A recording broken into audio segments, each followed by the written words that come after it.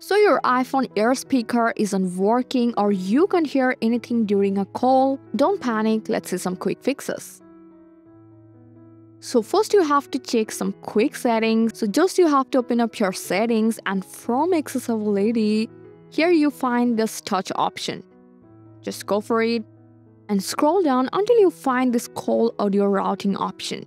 From here you have to make sure this selected on automatic, otherwise your sound will go somewhere else. After check the settings, you have to back to accessibility again, and from here go for this hearing devices option.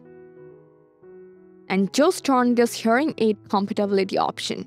And also you have to check another settings from accessibility. Just from here, go for audio and visual and scroll down a bit, and from this balance section, make sure it's in middle.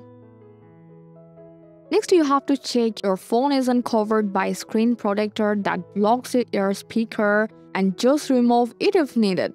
And clean the speaker to clear out any dust or dirt inside, and sometimes this alone fixes the problem in most cases. If it's not work for you, just tap on your settings and go into sound and haptics.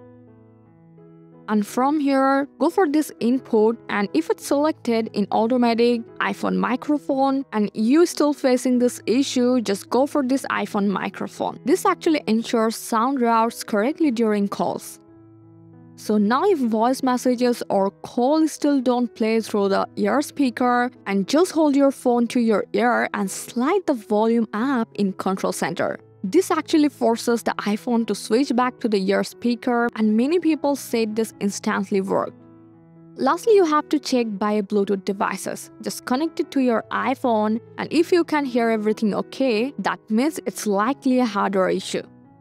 So you must need to contact Apple support for further help. So I hope any of this process helped you out. Thanks for watching.